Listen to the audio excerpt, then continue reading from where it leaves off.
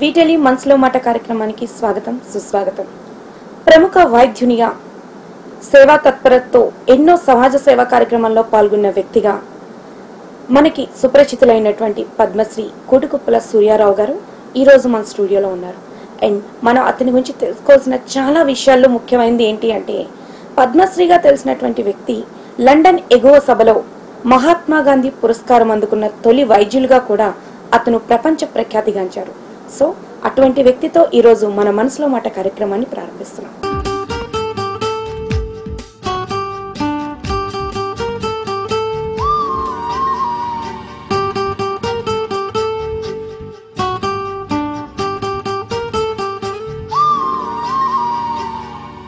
Sir, actually Guinness book of world records లో స్థానం సంపాదించారు. అండ్ హెచ్ఐవి మీద మీ నిరంతర అధ్యయనం ద్వారా దానికి మందును కూడా కనుగొనే అవకాశం ఉందని చెప్పేసి ప్రపంచానికి చాటి చెప్పారు. అండ్ ఈ రోజు రీసెంట్ గా మీరు ఎగువ లండన్ సభలో మహాత్మా గాంధీ పురస్కారాన్ని అందుకున్నందుకు గాను మా వీటెలి ప్రేక్షకులందరి తరఫు నుంచి మీకు శుభాకాంక్షలు సార్. థ్యాంక్ యూ అండి. ఫస్ట్ నేనైతే యాక్చువల్లీ మీ బాల్యం గురించి, ఎందుకంటే ఇప్పుడు రీసెంట్ విషయాలు మనం అందరికీ సోషల్ మీడియా ద్వారా నెట్వర్క్ ద్వారా ఆల్మోస్ట్ రీచ్ అయి ఉంటుంది. బట్ మీరు ఎంతో మందికి రోల్ మోడల్. ఆ రోల్ మోడల్ యొక్క విషయాలు తెలుసుకోవాలని చాలా మంది ఆశపడుతుంటారు. ఆ నేపథ్యంలో మిమ్మల్ని ఫస్ట్ మీ బాల్యం గురించి, మీ తల్లిదండ్రులు ఎవరు అనే విషయం తెలుసుకోవాలనుకుంటున్నాను. షూర్ అండి. మాది శ్రీకాకుళం జిల్లా కింతలు అనేటటువంటి గ్రామంలో ఒక దిగువ సామాన్య రైతు కుటుంబంలో నేను జన్మించాను. మా నాన్నగారు శ్రీరాములు, మా అమ్మ సన్యాసమ్మ. మా నాన్నగారు రైతుగా ఉంటూనే మేము మొత్తం 6 పిల్లలని, నేను పెద్దవాడిని. నా తర్వాత 2 తమ్ముళ్ళు ఉన్నారు, 3 చెల్లెళ్ళు ఉన్నారు. మా ముఖ్యంగా బాల్యం అంతా కూడా మా గ్రామంలోనే స్కూల్ ఫైనల్ దాకా స్కూల్ ఉంది కాబట్టి అక్కడే సాగింది. స్కూల్ ఫైనల్ అయిన తర్వాత నేను ఇంటర్మీడియట్ డిగ్రీ చదవడానికి శ్రీకాకుళం డిగ్రీ కళాశాలకి రావాల్సి వచ్చింది. మా తమ్ముళ్ళు విశాఖపట్నంలోనే స్థిరపడ్డారు. ఒక ఆయన అప్పారావు పోర్ట్ ట్రస్ట్లో పనిచేసి ఇటీవలే పదవిరమణ చేశారు.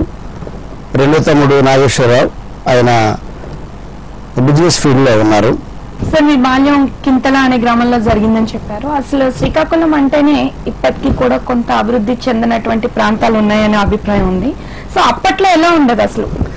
మా గ్రామం కూడా అసలు అభివృద్ధి చెందిన గ్రామం కింద లెక్కండి. కారణం ఏంటంటే, నేను MBBS చదువుకున్న రోజుల్లో కూడా మా ఊర్లో పవర్ లేదు, ఎలక్ట్రిసిటీ లేదు. నేను కృష్ణాయిలు దగ్గరలో చదువుకునేవాడిని. ఎప్పుడైనా ఆంధ్రప్రదేశ్ కళాశాల నుంచి మా గ్రామం వస్తే, మా గ్రామంలో చీకటి రాత్రులు కాబట్టి చదువు తప్పదు కాబట్టి చదువుకోవడానికి కృష్ణాయిలు దీపమే వాడేవాళ్ళం. తర్వాత శ్రీకాకుళం వెళ్ళడానికి కూడా నా చిన్నతనంలో రోడ్లు లేవండి. ఒక పెద్ద కాలు ఉండేది. ఆ కాలు దాటాలంటే మేమందరం కూడా బట్టలన్నీ తీసి నెత్తి మీద పెట్టుకొని ఆ కాలులోని నుంచి దాటుతూ మళ్ళీ శ్రీకాకుళం వచ్చేవాళ్ళం. తర్వాత బస్సు ప్రయాణం కానీ అటువంటి కూడా లేవు. నేను మెడిసిన్ ఫైనల్ ఇయర్ వచ్చినప్పటికీ మా ఊరికి బస్సు పడింది. సో ఆ బస్సు మీద శ్రీకాకుళం కింతలు నష్టాలు చూసుకున్నప్పుడల్లా గొప్ప ఆనందంగా ఉండేది. అలాగే 9th చదువుతున్నప్పుడు మా ఫిజిక్స్ మాస్టర్ గారు గాలికి రూపం లేదు అని చెప్పారు. అంటే గాలికి రూపం లేదు, గాలికి వాసన లేదు, గాలికి రంగు లేదు అని చెప్పారు. చెప్తే నేను ఎందుకో దాని మీద బాగా అధ్యయనం చేసి ఒకరోజు మనం ఈ ఫుట్బాల్ ఆడతాం కదా, ఫుట్బాల్ లోపల ఒక తిత్తు ఉంటుంది. దాని నిండా గాలి ఇది. ఆ గాలిని లైట్ వస్తున్న ఏరియా మీద విడిచిపెడితే మనకి ఆ గాలి వెళ్తున్నప్పుడు మనకు రూపం కనిపిస్తుంది. అంటే అది వాస్తవానికి ఆ డస్ట్ పార్టికల్స్ ని స్ప్రెడ్ చేయడం వచ్చినటువంటి రూపం అది.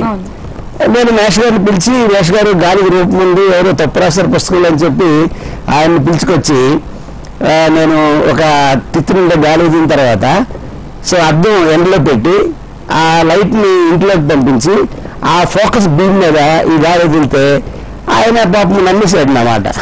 ఓకే సార్, మీ బాల్యం అంతా కూడా కింతల్లో గడిచింది. అండ్ కింతల్లోని కనీస సౌకర్యాలు కూడా లేని టైంలో మీరు MBBS ని చేయడం జరిగింది. సో అసలు వైద్య వృత్తిలోకి మిమ్మల్ని ప్రోత్సహించినటువంటి వ్యక్తులు కానీ సంఘటనలు కానీ ఏమైనా ఉన్నాయా? అంటే నాకు చిన్నప్పటి నుంచి ఒక పెద్ద కోరిక ఏంటంటే ప్రపంచంలో అత్యధిక విద్య ఉంటే చేయాలని కోరుకుండేదండి నాకు. దానికోసం అన్వేషణ అంటే 6th క్లాస్లో ప్రారంభించాను. అంటే what is the highest degree in world అని. అప్పట్లో మాకు చెప్పేవారు ఎవరున్నారు, మా గ్రామంలో హెడ్ మాస్టర్ గారు ఒక వైద్యుడు ఉండేవారు గ్రామంలోన. ఆ వైద్యుడు కూడా ఎప్పుడో నెలకోసారి వస్తూ ఉండేవాడు అతను. నేను హెడ్ మాస్టర్ దగ్గరికి వెళ్ళి, మాస్టర్ గారు ఒక పెద్ద చదువు చెప్పండి అన్నాను నేను. అంటే అతను బీఎస్సీ బీఈడిగా అని చెప్పారు ఆయన. ఏది మాస్టర్ గారు అంటే అవును నేను బీఎస్సీ బీఈడి కదా హెడ్ మాస్టర్ నేను, ఇదే పెద్ద చదువు అని చెప్పాడు ఆయన. అదే మాస్టర్ గారు మరి డాక్టర్ గారు వస్తే చాలా గౌరవం ఉంటుంది, డాక్టర్ గారు ఏం చదువుకున్నారు అడిగారు నన్ను. ఎంబీబీఎస్ 4 వర్షాలు కదరా, బీఎస్సీ బీఈడి 5 వర్షాలు కదా, కాబట్టి నాదే పెద్ద చదువు అని మళ్ళీ అని చెప్పాడు. కానీ నాకు ఆయన నమ్మకం కుదరలేదు. కుదరకపోగా నేను ఈ వైద్యుడు అనేసరి ఆ వైద్యుడు ఎప్పుడైనా ఒక నెలకొచ్చిన 100,000 మంది పేషెంట్లు రోగులు ఆయన కోసం వెయిట్ చేస్తుండేవారు.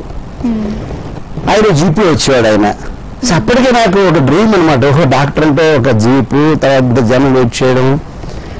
రెండోది ఏంటి, మా గ్రామంలో మాకు వీధులు పొడుగు ఉంటాయి. మా వీధిలోనే డాక్టర్ గారిని ఎవరైనా ఇంటికి తీసుకెళ్తే ఆయన స్టెథోస్కోప్ మెడ మీద తీసుకుని నడుచుకుంటూ వెళ్తుంటే the lowest person in the village అంటే ఆ రోజుల్లో మనం గ్రామ తలారి అంటాం మనం, అక్కడి నుంచి గ్రామ సర్పంచ్ వరకు కూడా ప్రతి ఒక్కరు నిలిచి నమస్కారం పెడుతూ ఉండేవారు. అది చూసినప్పుడు నాకు అయితే డాక్టరే చాలా పెద్ద కోర్సు అని అనుకున్నాను అనమాట. అనుకుని నేను 6వ తరగతులప్పుడే డాక్టర్ చదవాలనేటువంటి ఉత్సాహం కలిగింది. ఓకే సార్, అయితే మీరు ఒక వైద్యుడికున్న గుర్తింపును చూసి, ప్రాశస్త్యతను చూసి, వాళ్ళకు లభించేటటువంటి స్పందన చూసి వైద్య వృత్తిలోకి ఎంటర్ అవడం జరిగింది. ఓకే ఫైన్ సార్, నెక్స్ట్ అయితే మనం యాక్చువల్లీ మీరు సమాజ సేవకునిగా కూడా బాగా గుర్తింపు పొందారు. వైద్యునిగా కాకుండా వైద్యో నారాయణ అనే ఒక పదానికి నిలువెత్తు రూపంగా కూడా మీరు అందరికీ తెలుసు.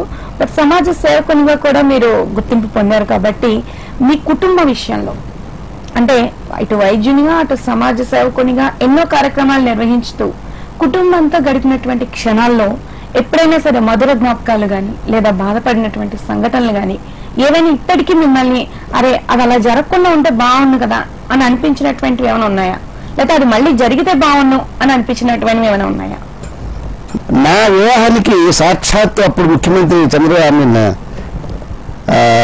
గౌరవులు ఎన్టీ రామారావు గారు ఆయన నాకు ఒక లేఖ రాశారు. ఆ లేఖ ద్వారా ఇలాగా మీ వివాహం జరుగుతుందని నాకు తెలిసింది, మీ వివాహానికి నా శుభాకాంక్షలు చెప్పారు ఆయన. సో అది నేను మర్చిపోయినటువంటి మధుర సంఘటన. ఎందుకంటే అప్పటికే గొప్ప నాయకుడిగా పేరున్నటువంటి నందమూరి తారక రామారావు గారు నాకు స్వహస్తాలతో లేఖ రావడం. ఇంకా దుఃఖం అంటారా, దుఃఖం అంటే మా పెద్దమ్మాయి ఒక రోజు మాడిపోయి 4 గంటలు పడిపోయింది. నేను అప్పుడు స్లమ్లో పనిచేస్తున్నాను, ఇంద్రనగర్ స్లమ్లో పనిచేస్తున్నాను. మధ్యాహ్నం 3:30 టైం అయింది. మా ఆవిడ ఏడ్చుకుంటూ మా పాపను తీసుకొచ్చింది. తల బాగా దెబ్బతగిలింది, అపస్మారకంగా ఉంది మా పాప. సో నేను ఆ స్లమ్లో ఉన్నటువంటి సందర్భంలో వెంటనే అక్కడి నుంచి బయలుదేరి కేజీహెచ్కి వెళ్ళాను. అప్పటికే అపస్మారకం అయిపోవడం వల్ల ఆ బ్రెయిన్ డ్యామేజ్ అవుద్దామని చెప్పి ఎంఆర్ఐ చేయడానికి ఆ రోజుల్లో లేవు, సిటీ స్కాన్లు కూడా కొంచెం కొంచెం వస్తున్న రోజులు అవి. తర్వాత నేను అదృష్టవశాత్తు డిపార్ట్మెంట్ ఆఫ్ న్యూరో సర్జరీలో ఉంచాము 1 వారం రోజులు. తర్వాత మా అమ్మాయి కోలుకుంది. అది నాకు చాలా బాధ కలిగించినటువంటి విషయం అండి. మీ కుటుంబ నేపథ్యంలో మీ భార్య గారి పేరు అండ్ మీ పిల్లలు వీరి గురించి తెలుసుకోవాలని చాలా మంది కుతూహలంగా ఉన్నారు. ఎప్పుడు మీరు బాగా తెలుసు అందరికి. సో వాళ్ళ గురించి కూడా కొంచెం మా VTELE ప్రేక్షకుల కోసం ఇంట్రడక్షన్ ఇస్తారు అనుకుంటున్నాను. తప్పకుండా అండి. మా ఆవిడ పేరు గృహలక్ష్మి. ఓకే, మా ఆవిడ మా ఊరే, కానీ నాకు తెలియదు, నా పెళ్ళైన దాకా నాకు ఆయన తెలియదు. నేను మెడిసిన్ చదువుతున్నటువంటి అయిపోయిన తర్వాత నేను ప్రాక్టీస్ చేస్తున్నటువంటి 9 రోజుల్లో పలానా పైరు శ్రీరామూర్తి గారు వారి అమ్మాయిని వివాహం చేసుకుందని మా అమ్మ నాకు రికమెండేషన్ అనమాట. సో నేను చెప్పాను, ఓకే అమ్మ తప్పకుండా చేసుకుంటున్నాను. నాకు 3 పిల్లలండి. పెద్ద అమ్మాయి పేరు సృజన, ఆవిడ బీటెక్ చేసి MBA ఆంధ్ర యూనివర్సిటీలో చేసి ప్రస్తుతం ఒక MNCలో ఢిల్లీలో పనిచేస్తుంది. మా అల్లుడి పేరు నందేశ్వరరావు, ఆయన MS లండన్లో చేసి బీటెక్ కూడా ఇండియాలో చేశాడు. ఆయన కూడా ఎంఎన్సీ కంపెనీలో ఢిల్లీలో పనిచేస్తున్నాడు. మా అబ్బాయి పేరు శ్రీచరణ్. తను సివిల్స్లో ఆంధ్ర నుంచి సెలెక్ట్ అయ్యి ప్రస్తుతం assistant commissioner government of India customs and central ఎక్సైజ్లో Bhubaneswar division రాయగఢ్లో పనిచేస్తున్నాడు. ఆయన is a central civil servant అతను. మా పాప చిన్నది, అమ్మాయి పేరేమో శ్రవణ. తను ఎంబీబీఎస్ ఫైనల్ ఇయర్కి వచ్చింది ఇప్పుడు. మా ఆవిడ కూడా మొదటి నుంచి ఈ సామాజిక సేవ అంటే భర్తను చూసి ఇన్స్పైర్ అయిందా లేకపోతే ఎవరిని ఇన్స్పైర్ అయిందని చెప్పను కానీ నేను, తను the founder president of Visakha women's walkers club అండి. ఆవిడ కూడా ఇప్పటికి కూడా ఈ వాకర్స్ క్లబ్ ద్వారా రకరకాల సేవా కార్యక్రమాలు చేస్తూ ఉంటారు. సో సూక్ష్మంగా ఇది మా కుటుంబ నేపథ్యం అండి. మీరు చాలా వాటి మీద అధ్యయనం చేశారు. మనకి బాగా గుర్తింపు లభించింది అయితే మాత్రం హెచ్ఐవి మీద మీరు చేసినటువంటి రీసెర్చ్ అంతా కూడా ఒక మంచి పాజిటివ్ రిజల్ట్ ఇచ్చింది. సో ఇప్పుడు తాజాగా మీరు చేస్తున్నటువంటి అధ్యయనం ఏంటి? ఏ అంశం మీద మీరు తాజాగా అధ్యయనం చేస్తున్నారు? హెచ్ఐవి ఎయిడ్స్ అనేటటువంటి ఆ సబ్జెక్టు మీరు అడిగారు కనుక చెప్తున్నాను. 81లో అమెరికాలో హెచ్ఐవి అనేటటువంటి అంటే ఎయిడ్స్ అనేటటువంటి విషయం వెలుగులోకి వచ్చినప్పుడు ప్రపంచం అంతా కూడా ఒడిగిపోతుంది. అంటే షివరింగ్ ది ఎంటైర్ వరల్డ్ అనమాట. ఎందుకు ఆ మాట చెప్పానంటే మీకు ఆ రోజు సన్నివేశాలు కొన్ని వింటే మన గుండెలు తరుక్కుపోతాయి. ఎయిడ్స్ పేషెంట్ ఉన్నటువంటి ఫ్లాట్స్ని వేరే వారు అద్దె తీసుకోవడానికి వచ్చేవారు కాదు. ఎయిడ్స్ పేషెంట్స్ వాడినటువంటి టెలిఫోన్ని అది బయట పారేసేవారు. అంటే డిస్పోజబుల్ ఫోన్ కావాలని గొడవ చేశారు.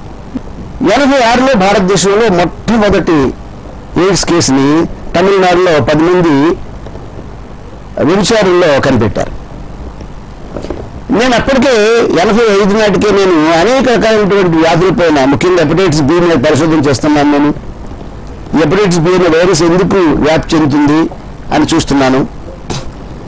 నేను కింగ్జేజ్ హాస్పిటల్లోను అలాగే ఆంధ్ర వైద్య కళాశాలలోను ఈ ల్యాబొరేటరీ పర్సనల్ మీద వారి బ్లడ్లోను యూరిన్లోను ఈ హెపటైటిస్ బి ఎలా ఉందని నేను పరిశోధన చేస్తున్నప్పుడు ఆ ఫలితాలు 15 నుంచి 20% వరకు ఈ ల్యాబొరేటరీ పర్సనల్ ఉంటుందని తెలియగానే అదే సమయంలో హెపటైటిస్ బి మాదిరిగానే లైంగిక సంపర్కం ద్వారా అంటే అరక్షిత లైంగిక సంపర్కం ద్వారా కలుషితమైనటువంటి సూదుల ద్వారా కలుషితమైనటువంటి రక్తం ద్వారా తల్లి నుంచి బిడ్డకి వ్యాపిస్తున్నటువంటి వేరే వ్యాధి అదే హెచ్ఐవి వెలుగులోకి రావడం, హెచ్ఐవి మీద పుంఖాలుగా కథనాలు రావడం. మన కేరళలో ఒక వార్డులో హెచ్ఐవి రోగులు తెలియగానే మొత్తం నర్సులందరూ కూడా మూకుమ్మడిగా మాస్క్ పెట్టి వెళ్ళిపోయినారు అన్నమాట. అవి చూసి నేను 87లో లండన్లో ముఖ్యంగా మాంచెస్టర్ మహానగరంలో కేరింగ్ ఫర్ ఎయిడ్స్ అనేటువంటి ఒక అంతర్జాతీయ సదస్సు జరుగుతుంది. అప్పటికే నేను Britain royal society of health వారి సభ్యుని. నేను వారు నాకు లేఖ రాశారు, ఇలాగా మేము మాంచెస్టర్లో కేరింగ్ ఫర్ ఎయిడ్స్ సదస్సు చేస్తున్నాము, దానికి మీరు మా సభ్యులు కాబట్టి మీరు కూడా రావాలని చెప్పి మేము అవకాశం పురస్కరించుకొని మేము లండన్ వెళ్ళడం. లండన్ వెళ్ళిన తర్వాత అక్కడ కూడా చూసి ఎంత ఆశ్చర్యం అంటే అంత డెవలప్డ్ కంట్రీ. నేను ఒక హాస్పిటల్కి వెళ్ళి మాంచెస్టర్ ఇన్ఫర్మేటరీకి వెళ్ళి హెచ్ఐవి రోగులు చూడాలని ఉందని అడిగాను. అడిగితే ఆ స్టాఫ్ నర్సు కళ్ళు బాగా ఓపెన్ చేసి ఆశ్చర్యపోతూ are you dare enough to see HIV patient అన్నది. నన్ను ఎందుకు ఇలా ప్రశ్నిస్తున్నారా అని నేను కొంచెం ఆలోచించి ఎస్ ఐఎమ్ డేర్ ఎనఫ్ అన్నాను నేను. అంటే అప్పుడు ఇద్దరు నర్సులు ఒకరితో ఒకరు ఊసులాడుకుంటూ, అంటే ఇన్ఫ్యాక్ట్ మనం చెవులో మాట్లాడుతూ ఉంటాం కదా, అలా మాట్లాడుకుంటూ నన్ను ఒక వార్డు దగ్గర తీసుకెళ్ళి, అంటే ఇప్పుడు డైమండ్ పార్క్ దగ్గర వార్డు ఉందనుకోండి, వాళ్ళు మన ఆర్టీసీ కాంప్లెక్స్ గౌరవంగా విడిచిపెట్టేశారు. విడిచిపెట్టి అదిగోండి ఆ వార్డు వెళ్ళమని చెప్పారనమాట.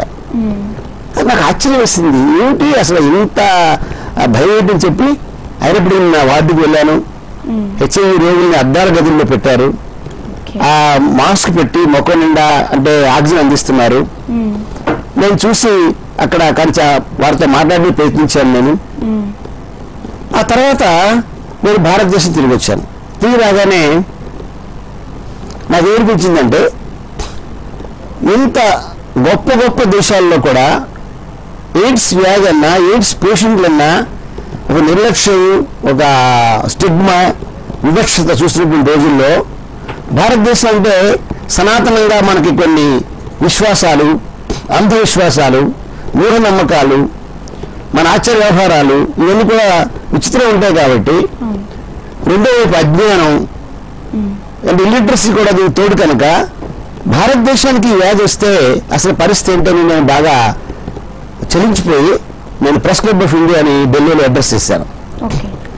కానీ ఒక్క మాట చెప్పాను నేను, ఇప్పటికీ నా అడ్రస్ చేసినటువంటి కాపీలు ఉన్నాయి. ఆ రోజు హిందూ, ఈనాడు, మెయిన్ పేపర్స్లో న్యూఢిల్లీ డేట్ లైన్ నుంచి వాళ్ళు క్యారీ చేశారు. Doctors, nurses need not fear of AIDS, అది హెడ్లైన్. ఆ రోజు ఎయిడ్స్ అంటే మరణ వాంగ్మూలం, ఇంక వేరే లేదు, ఎయిడ్స్ వచ్చిందంటే మరణమే అనుకున్నటువంటి రోజులు అవి. కానీ ఎయిడ్స్ నివారణకు 100% పాళ్ళు వీలున్నటువంటి వ్యాధి ఈ రోజు కూడా.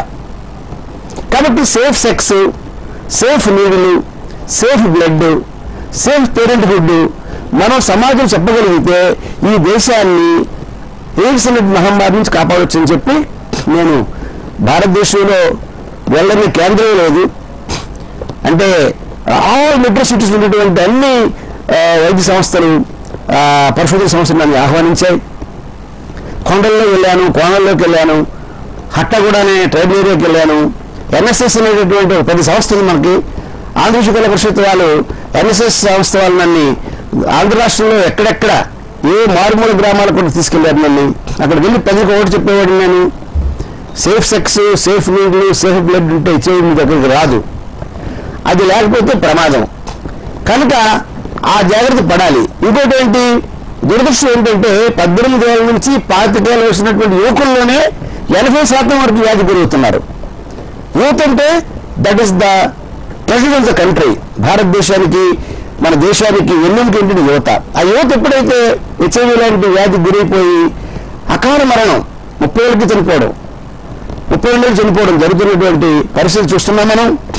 అలా చనిపోకుండా నివారించుకోవడం చాలా సులువు ఉంది. కాబట్టి దయచేసి మీరు 4 మాటలు గుర్తుపెట్టుకోండి. కలుషితమైన సూదులు, కడుపు నిండా వ్యాధులు, రెడ్ లైట్ క్రీడలు, మిడ్ నైట్ చావులు, సీతారాముల జీవన గమనం, ఎయిడ్స్ నివారణకు రామబాణం, ఒక భార్యకు ఒక భర్త, ఒక భర్తకు ఒకే భార్య, ఎయిడ్స్ నివారణ తీవ్రమైన చర్య. అండ్ ఫర్దర్ ఏంటంటే యాక్చువల్లీ ఇప్పుడు మీరు మాట్లాడిందంతా కూడా ఒక మానవతావాదిగా మాట్లాడారు. అవునండి. సో అదే విషయంలో ఒక క్వశ్చన్ మిమ్మల్ని అడగాలనుకుంటున్నాం మేము. ఎందుకంటే సమాజంలోని చాలా ఆడవాళ్ళ మీద చాలా అకృత్యాలు ఎక్కువైపోయాయి. మాట్లాడితే గ్యాంగ్ రేప్లని, లేదంటే ఒక చిన్న పసిపిల్లల మీద కూడా కనీసం ఇంగిత జ్ఞానం లేకుండా మృగాల్లో పడుతున్నారు. సో ఇటువంటి సంఘటనలకు అసలు ఎప్పుడు ఇంత విచ్చలవిడతానో సమాజంలో మనం చూడలేదు. కానీ ఈ రోజుల్లో రాను ఆ నిర్భయ చట్టం చేసిన దగ్గర నుంచి కూడా ఇంకా పెరుగుతున్నాయి. ఆ చట్టం చేసామని ఎక్కడ ఆగట్లా, చట్టం చేసిన దగ్గర నుంచి పెరుగుతూనే ఉన్నాయి. వీటి మీద అసలు యాక్చువల్లీ చాలా మంది నేను క్వశ్చన్ చేస్తూ వచ్చిన ఆన్సర్ ఏంటంటే, ఉమ్మడి కుటుంబాలు ఉండేవి, అందరిలోని భయభక్తులు ఉండేవి, ఏదైనా జరిగితే అక్క చెల్లెలు అన్నదమ్ములు అనే ఒక రిలేషన్ ఇలా ఉంటుందని చెప్పేటటువంటి పెద్దలు ఉండేవారు. ఇప్పుడు అవి చిన్న కుటుంబాలకు వచ్చేసింది.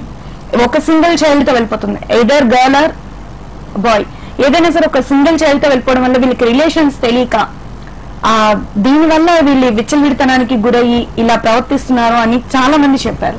సో దీని మీద మీ అభిప్రాయం ఏంటి? This is a complicated issue అండి. ఇవాళ ప్రపంచవ్యాప్తంగా, నేను భారతదేశం చెప్పట్లేదు విషయం, దీనికి సమాజం ఒక కారణం, రెండోది మూఢనమ్మకాలు. సమాజం ఏమిటి? ఈ సమాజంలో ఒకప్పుడు వంటిల్లికే పెరుగుతున్నటువంటి స్త్రీ ఇవాళ పబ్లిక్ లైఫ్లోకి వచ్చి పురుషులతో సమానంగా అన్ని రంగాల్లో కూడా పోటీ పడుతున్నటువంటి నేపథ్యంలో మీరు అన్నారు, చిన్నపిల్లలకి కూడా మృగాలైపోయి వాళ్ళు ఇలాగా అత్యాచారం చేయనటువంటిది, దానికి మానసికమైనటువంటి వ్యాధి. సమాజంలో నేను చెప్పాను కదా, అవకాశాలు అంటే ఈ అమ్మాయిలు ఒంటరిగా ఉండడం, లేదా అమ్మాయిలేమో ఆఫీసుల్లో ఎక్కువ కాలంగా ఒంటరిగా పనిచేయడము, లేదా ఇటువంటి అవకాశాలు కూడా పురుషులను ప్రేరేపిస్తున్నాయి. దానికి ఎలా నివారించవచ్చు మనం? ఏ 10 గంటలకు ఆఫీస్కి బయలుదేరి 4 గంటలు ఇంటికి చేరిపోతే 60-70% వరకు ఈ అత్యాచారాలు తగ్గుతాయి. రెండోది, మానసికమైనటువంటి రోగం ఉన్నటువంటి వ్యక్తుల్ని వారు కౌన్సిలింగ్ చేస్తే కానీ వాళ్ళని మార్పు రాదు. ఇక నిర్భయ చట్టం వచ్చింది కదా, చట్టం వచ్చిన తర్వాత ఏం జరుగుతుందంటే, వీళ్ళు ఏం జరిగిందంటండి, ఒకప్పుడు సాంప్రదాయంగా వివాహాలు పురుషుడికి 20 ఏళ్ళు జరిగిపోయేది, స్త్రీకి అంటే పాపం తెలియని రోజు జరిగిపోయేది. అది తప్పే. అయితే ఇవాళ ఏం జరుగుతుంది, చాలా మంది పురుషులు 35 ఏళ్ళ దాకా పెళ్లి చేసుకోవట్లేదు, 40 ఏళ్ళ దాకా పెళ్లి చేసుకోవట్లేదు. స్త్రీలు కూడా 28 ఏళ్ళు 30 ఏళ్ళు పెళ్లి చేసుకోవట్లేదు. Sex is a biological urge. ఒక ఆకలి తినాలంటే ఎంత ఆహారం అవసరమో, అలాగే ఈ సెక్స్ కూడా వారి జీవితాలకి నిన్నే అధ్యయనం జరిగింది. ఏం జరిగిందంటే, వివాహం కానిటువంటి వారిలో హార్ట్ అటాక్స్ ఎక్కువ అని చెప్పి. వివాహం కాని అర్థం ఏంటంటే వాళ్ళకి రెగ్యులర్ సెక్స్ లైఫ్ లేదు అర్థం, అంతే. అంటే సెక్స్ లైఫ్లో ఉన్నటువంటి కొన్ని లాభాలు ఇటీవల కాలంలో పరిశోధనలు తెలియని తర్వాత వివాహాలు జరిగినటువంటి వాతావరణం రావడం, ఇంకా కొన్ని ప్రాంతాల్లో సుఖవ్యాధులు ఉన్నటువంటి పురుషుడు, సుఖవ్యాధులు తెలుసు కదా మీకు, గనేరియా, సిఫిలిస్ అంటే రంగు వ్యాధులు అంటాం మనం, కురుకుడు జబ్బు అంటాం కదా, ఇటువంటి పురుషుడు రజస్వల కాని పిల్లలను తను సంబోధిస్తే ఆ జబ్బు పోతుందని ఒక పెద్ద మూఢనమ్మకం ఉంది. ఈ సెక్షువల్ అంటే రేపు అనే మాట వాడతారో వాడు నాకు తెలియదు, కానీ ఇటువంటి అకృత్యాలు, ఈ అత్యాచారాలు తగ్గాలంటే సమాజంలో సెక్స్ రొటీన్ అనేటువంటి ఒక అవేర్నెస్ తీసుకురావాలి. అదేదో రహస్యం, అదేదో గొప్ప. మీరు రోజు ఉదాహరణకి ఒక స్టార్ హోటల్కి వెళ్ళి మీరు అక్కడ డిన్నర్ చేస్తే మీకు రేపు వెళ్ళాలని కోరిక కలగదు, కానీ దాని గురించి చెప్పలేదు అనుకోండి, మీరు అక్కడ ఏముంటుందో, ఏం చేస్తే బాగుంటుందో అనుకుంటారు. కాబట్టి ఒకటి, వీలుంటే ఎర్లీ మ్యారేజెస్ అంటే పురుషుడికి 25 ఏళ్ళకి, స్త్రీకి 21 ఏళ్ళకి ఆ వయసులో వివాహమైనటువంటి ఏర్పాట్లు చేయడం. రెండోది ఏంటంటే ఈ మూఢనమ్మకాల పైన తగినటువంటి ఎడ్యుకేషన్ చేయడం. మూడోది ఏంటంటే సమాజం స్త్రీల పట్ల గౌరవం పెరిగి స్త్రీలని నా సోదరిగా, నా తల్లిగా నేను భావించుకుంటాను అన్నటువంటి ఒక మానసికమైనటువంటి ఇవల్యూషన్ రావాలంటాను నేను. ఇవల్యూషన్, దాని గురించి ఈ సామాజిక సేవాకర్తలు కానివ్వండి, మీడియా కానివ్వండి కృషి చేయాలి దానికి. అలా చేసినప్పుడు మాత్రం ఇంకోటి మీరు గమనిస్తారు, ఈ పిల్లల అత్యాచారాలన్నీ కూడాను దగ్గర బంధువులు చేస్తున్నారు.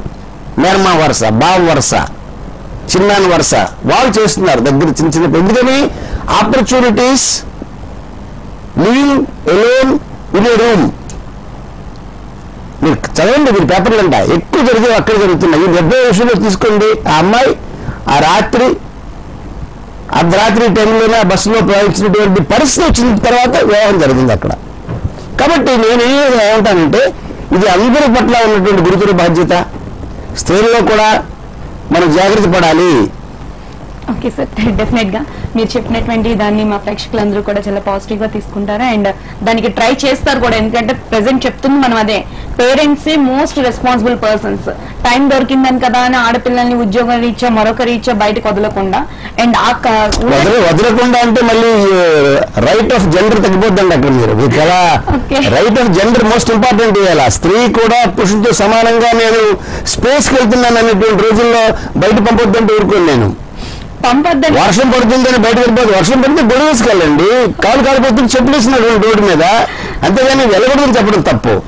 వెళ్ళినప్పుడు కూడా జాగ్రత్తగా ఉండమని చెప్పాలి. వారి లిమిట్స్ లో వారు ఉంటే సమాజం ఎప్పుడు ఎవరిని కూడా అన్యాయంగా ఇటువంటి కార్యక్రమాలు చేయదు. సరే సార్, నెక్స్ట్ మన క్వశ్చన్ ఏంటంటే యాక్చువల్లీ వైద్యం ఈ రోజు రేపు ఎలా చూసుకున్నా కూడా వైద్యులు అనేసరికి ఒక డాక్టర్ దగ్గరికి ఒక కామన్ మ్యాన్ వెళ్ళాలంటే అమ్మో తలనొప్పితో వెళ్తే ఎన్ని టెస్టులు రాస్తారు, ఒక కడుపు నొప్పితో వెళ్తే సర్జరీ అంటారేమో, ఇలాంటి కొన్ని అపోహలతో ఉంటున్నారు. అంటే కమర్షియల్ అయిపోయింది, కొన్ని వాస్తవాలు అనుకుంటాం, బట్ అవన్నీ ఏంటంటే కమర్షియల్ అయిపోయింది. ఈ రోజు రేపు వైద్యం అనేసరికి కమర్షియల్ అయిపోయింది. సో ఇప్పుడు ఈ పరిస్థితుల్లో, ఇలాంటి సిచ్యువేషన్స్ లో మీరు ఎలా వైద్యాన్ని చేస్తున్నారు? అంటే మీరు ఒక వైద్యుడికి పేషెంట్ కి మధ్య ఉన్న రిలేషన్ ని ఎలా భావిస్తున్నారు? నేను వైద్యం ఆరంభించిన రోజుల్లో ఇంత దుర్మతులు లేవండి సమాజానికి. ఆ రోజుల్లో మీరు నమ్మకపోవచ్చు, నాకు అసలు ఫీజు లేదు. ఇప్పుడు కూడా చాలా మంది మీడియా మిత్రులకు తెలుసు, మా హాస్పిటల్ దగ్గర బోర్డు ఉంటుంది, పేదవారు ఫీజు చెల్లించక్కర్లేదని. ఈ రోజు కూడా నాకు కొంతకాలం నన్ను రూపాయి డాక్టర్ని పిలిచేవారు, రూపాయి డాక్టర్ అని. ఆ రోజుల్లో రూపాయి ఇచ్చి వెళ్ళిపోయేవారు అందరూ కూడా. ఇప్పుడు కంచపాలెంలో నేను ప్రాక్టీస్ పెట్టినటువంటి అంటే 81 రోజుల్లోనే, అప్పట్లో వీక్లో నా మీద పెద్ద అంటే ఇలిస్ట్రేటెడ్ నేషనల్ వీక్ అది, దానిలో పెద్ద కథనం వచ్చింది రూపాయి డాక్టర్ అని చెప్పి ఆ రోజుల్లోనే. విషయం ఏంటంటే ఇక్కడ 2 రకాల సమస్యలు వచ్చాయండి. అంటే ఇటీవల కాలంలో వైద్యులు కొంతవరకు కారణం, ప్రజలు కూడా కొంతవరకు కారణం. ప్రజలంటే ఎవరు? రోగులు. నేను ముందు వైద్యుల కారణం చెప్తాను, తర్వాత ప్రజల కారణం చెప్తాను మీకు. ఇవాళ వైద్యులు చాలాసార్లు ఏమైంది, ఒకప్పుడు నేను చదువుకున్నప్పుడు MBBS అంటే 4-5 కళాశాలలు ఉండేవి మన ఆంధ్ర రాష్ట్రంలో. ఆంధ్ర వైద్య కళాశాల విశాఖపట్నం, కాకతీయ, తర్వాత తిరుపతి యూనివర్సిటీలో ఉండేవి. ఇవాళ ఆంధ్ర రాష్ట్రంలో నాకు తెలిసి ప్రైవేటు పబ్లిక్ వైద్య కళాశాలలు సంఖ్య ఎంత పెరిగిందో నేను చెప్పక్కర్లేదు మీకు. డొనేషన్ కట్టి ₹1,00,00,000 ఇచ్చి 50 లక్షలు ఇచ్చి ఇచ్చేటటువంటి వైద్యులు ఏమనుకుంటున్నాడంటే ఆ డబ్బు ఎలా వెనక్కి తీసుకురావాలి. 2 కోట్లు ఖర్చు పెట్టి ఎమ్మెల్యే గెలిచినటువంటి నాయకుడు, లేదా 5 కోట్లు ఖర్చు పెట్టి ఎంపీ అయినటువంటి నాయకుడు ఎలాగైతే నా 5 సంవత్సరాల్లో నా ఖర్చును మళ్ళీ వెనక్కి రావాలని భావిస్తున్నాడో, ఎవరిని ఉద్దేశించి చెప్పిన మాటలు కావండి.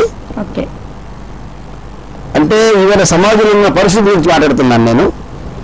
సో ₹1,00,00,000 పెట్టి సీటు కొన్న వైద్యుడు కూడా అనుకుంటాడు ఎంతవరకులో నేను దాన్ని రికవర్ చేయాలన్నటువంటి ఉద్దేశంలో ఆయనకున్నటువంటి అన్ని రకాలైనటువంటి తెలివితేటలు ఉపయోగిస్తున్నాడు. పైపెచ్చు కార్పొరేట్ వైద్యం ఇవాళ అంటే మా రోజుల్లో ఏంటంటే ఒక వైద్యుడు ఒక నర్సు ఉండేది. మీరు కార్పొరేట్ వైద్యం ఏంటంటే స్టార్ హోటల్ స్థాయిలో మీకు హాస్పిటల్ ఉంటుంది.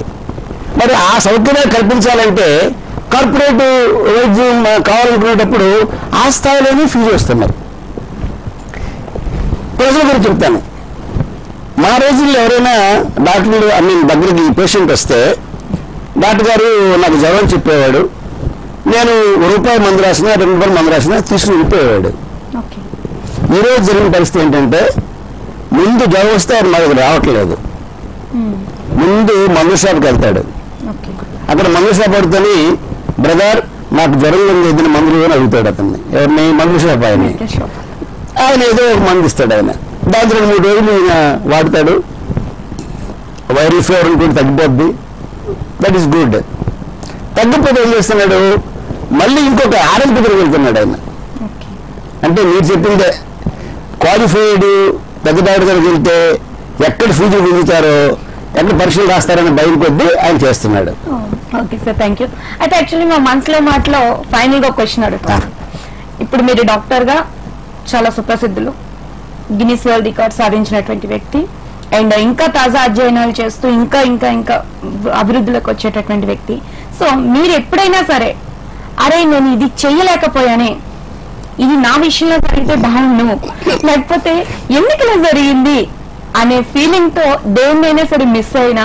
చాలా కాలంగా miss అవుతున్నాడండి. MP కావాలనుకున్నాను, so MP కాలేకపోయినాను. MLA కావాలనుకున్నాను, MLA కాలేకపోయినాను. ఎందుకు కాలేకపోయాను అనే భావన నాకు వచ్చింది. ఎందుకంటే వేలుముద్ర గారు చాలా మంది అనేక జిల్లాల్లో ఎమ్మెల్యేలు, ఎంపీలు, మంత్రులే ఉన్నారు. ఇది చదువుకున్నాను, సమాజం పట్ల అవగాహన ఉంది, సేవ చేయాలని కోరుకుంది, కానీ నాకు అవకాశం రాలేదు. ఇప్పటికీ అనుకుంటూనే ఉన్నాను నేను, అంటే ఎంపీ కాలేకపోయాను, ఎమ్మెల్యే కాలేకపోయాను. ఎందుకని నేను అడుగుతున్నాను, ప్రజాస్వామ్యంలో ప్రజలకు నిజంగా సేవ చేయాలంటే ఒక వేదిక కావాలా. ఆ వేదిక ఈ రాజకీయం అనండి, మంత్రి పదవి అనండి, ఎమ్మెల్యే అనండి, స్వార్థం తక్కువ ఉండి నిస్వార్థంగా ప్రజలు సేవ చేయడానికి వారికి ఒక రామబాణం ఇవాళ ఎమ్మెల్యే కానీ, మంత్రి కానీ, మినిస్టర్ కానీ. ఆయన పాలకాడు నుంచి పాల డబ్బా వరకు, స్కూలు సీట్ నుంచి హాస్పిటల్లో వైద్యం వరకు ఎక్కడైనా సరే ఆయన చెప్పి సాయం చేయగలడు. మాకు ఎంత సేవ చేయాలని కోరుకున్నా వచ్చిన రోగులు తప్ప ఏదో సేవ చేయలేము మేము. కాబట్టి ఒక జవహర్లాల్ నెహ్రూ కానీ, ఒక గాంధీ గారు కానీ, నెల్సన్ మండేలా కానీ వాళ్ళందరూ ఎందుకు ప్రజాస్వామ్యంలో అంటే ఒక నాయకులుగా, ఎంపీలుగా, అంబేద్కర్ మహనీయుడు కూడా ఆయన ఎంపీకి పోటీ చేశాడు కదా. ఎందుకు ఎంపీకి పోటీ చేశాడు? న్యూటన్ మహాశయుడు అంటే ఈ ప్రపంచ శాస్త్రజ్ఞులు గొప్పవాడు, ఆయన కూడా ఎంపీకి పోటీ చేశాడు కదా. కాబట్టి సో ఆ కోరిక ఒక రకంగా చెప్పాలంటే మీరు అడిగేది చెప్తున్నాను, చేయలేకపోయిన భావం నాకు ఉంది. కాకపోతే ఇప్పుడున్నటువంటి పరిస్థితుల్లో ఇవాళ రాజకీయాలు రావాలంటే స్వతహా అతను కోటీశ్వరుడు లేకపోతే బిల్ గేట్స్కి అన్నదమ్ముడు పుడితే రాజకీయాల్లో వచ్చే అవకాశం కనిపిస్తుంది. ఓకే సార్, తప్పకుండా మీరు డాక్టర్ గానే కాకుండా మాకు ఎంపీగానో ఎమ్మెల్యేగానో ప్రజలకు సేవ చేయాలని మేము అందరం కోరుకున్నాం. ఈ రోజు మా వీటెలి మనసులో మాట కార్యక్రమానికి వచ్చి మీ మనసులో మాటను మాకు తెలియజేసినందుకు ధన్యవాదాలు సార్. థ్యాంక్ యూ అండి. చూసారు కదండి, ఈ రోజు మన మనసులో మాట కార్యక్రమాన్ని సమాజంలో సేవకునిగా, సమాజ సేవకు ప్రాణాన్ని ఇచ్చేటువంటి ఒక వ్యక్తిగా ఉన్నటువంటి మన పద్మశ్రీ కుటికుప్పల సూర్యారావు గారి మనసులో మాటలు. అండ్ ప్రపంచ ప్రఖ్యాతి గాంచినప్పటికీ కూడా తన దేశ ప్రజలు, తన ప్రాంత ప్రజలకు సేవ చేసుకునే భాగ్యం కోసం ఇంకా నేను వెయిట్ చేస్తూనే ఉన్నానన్నారు. సో అతని కోరిక తీరాలని ఆకాంక్షిస్తూ మరో వారం మరో తార లేదా మరో ప్రముఖుల మనసులో మాటలను తెలుసుకుందాం. అంతవరకు సెలవు, నమస్కారం.